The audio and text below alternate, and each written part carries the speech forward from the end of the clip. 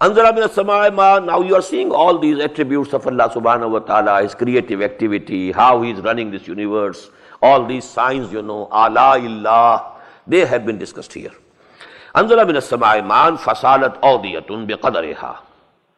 He sent down water from the heaven, and now the wadis flow, wadis and valleys, in these mountainous regions, because there's a mountain on this side, mountain on this side. Now there's going to be rain. Now all rain going to the down to the valleys. Now these valleys become rivers. They are not rivers permanently, but when there is rain, all these wadis, all these valleys become rivers. Fasalat awdiyatun biqadariha. Every wadi, every valley has a catchment area. So the greater the catchment area, the torrent is more strong, more deep. If the catchment area is small, biqadariha, every has its own, size. فَاحْتَمَلَ السَّيْلُ زَبَدَ الرَّابِيَةِ. And the torrent carries over it a swelling scum. There is a scum, over the water. وَمِمَّا يُوقِدُونَ عَلَيْهِ فِي النَّارِ ابْتِغَاءَ حِلْيَةٍ أَوْ مَتَاعٍ زَبَدٌ مِثْلُهُ. And from that over which they kindle a fire seeking to make ornaments or wear rises scum. When the goldsmith, he is, kindles fire over gold and to purify it, then you find, that over that gold there is a scum also. But now what happens to this scum? كَذَلِكَ يَضْرِبُ اللَّهُ الْحَقَّ وَالْبَاطِلَ. This has been interpreted in two ways. In this way, Allah subhanahu wa ta'ala strikes the similitude of the truth and the falsehood. The scum over the surface of the water is nothing. It's just visible, but it has no value. Really, water is underneath the scum. In the same way, the scum which has risen when you are cleaning the silver or the gold, it is nothing. Actually, the silver or the gold is lying below. This is the example. Although this batil, this falsehood appears, and it appears very awful, it has no reality. The reality is something which is hiding behind it or beneath it. But the other, the interpretation is, Allah subhanahu wa ta'ala, He strikes this batil with haqq. And we have, another example of this phenomenon in Surah Al-Anbiya, ayah number 18.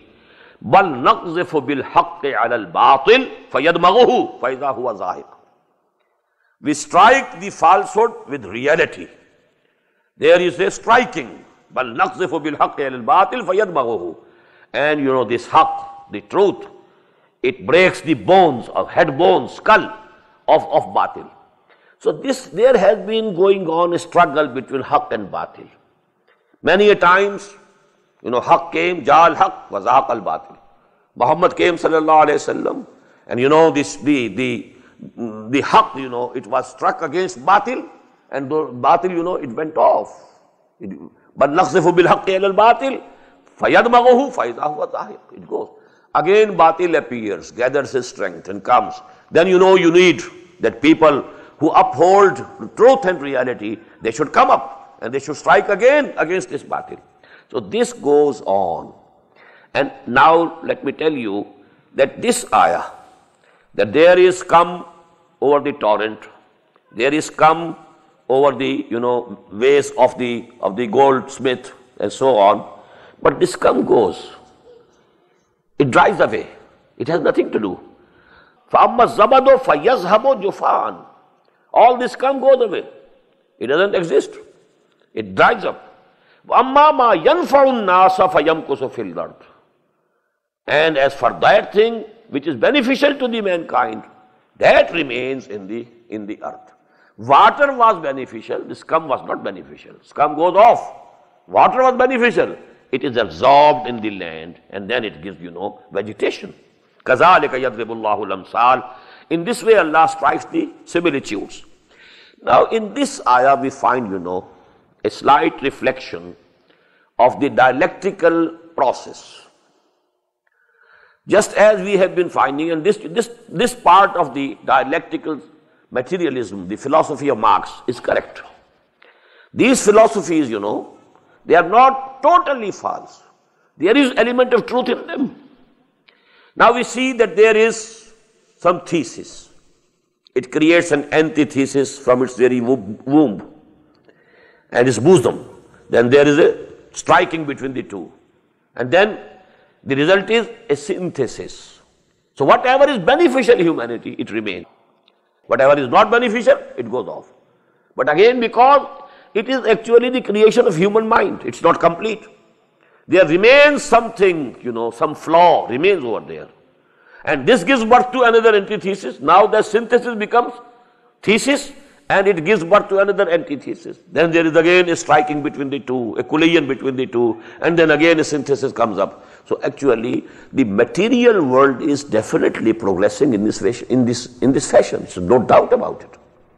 We can see there was monarchy, kingship, aristocracy, feudalism. From its womb or from its bosom, democracy was born. Now there was a struggle between the two, and that was manifested by the French Revolution. But what happened? This democracy was also, it had flaws in it, because it gave birth to capitalism. Now humanity was saved from the tyranny of the kings, emperors and feudals, but now the capitalists, that became powerful, and the rest of the people, they were reduced to the position of laborers. Now this again is strife. Now it becomes a thesis, and then it gave birth to antithesis of communism. There was a struggle and strife between the two. And out of this strife came out socialism.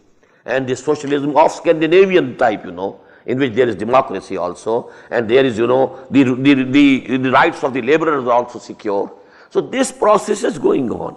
And why it is going on? Because matter is incomplete. If you look to materialism only, if you take to materialism, this process will go on. It will not take you to perfection. It is only the divine light and the divine guidance that Allah subhanahu wa ta'ala has given through His revelations. That can give you a totally perfect system, balanced system, politically, economically, socially. It can be a just social order from every respect. Those who respond to their Lord, for them is the fairest reward, al-husna. وَالَّذِينَ لَمْ يَسْتَجِيبُوا لَهُ, and those who don't respond to Him, لَوْ أَنَّ لَهُمْ مَا فِي الْأَرْضِ جَمِيعًا وَمِثْلَهُ مَعَهُ لَافْتَدَوْا بِهِ. If they had possessed all the wealth of this world and another, twofold of all the wealth of the world they had possessed, they would be ready to give it to ransom themselves. أُولَٰئِكَ لَهُمْ سُوءُ الْحِسَابِ. For them there will be the evil reckoning. وَمَأْوَاهُمْ جَهَنَّمُ وَبِئْسَ الْمِهَادُ. And their abode is going to be the hell, and it is a very bad resting place.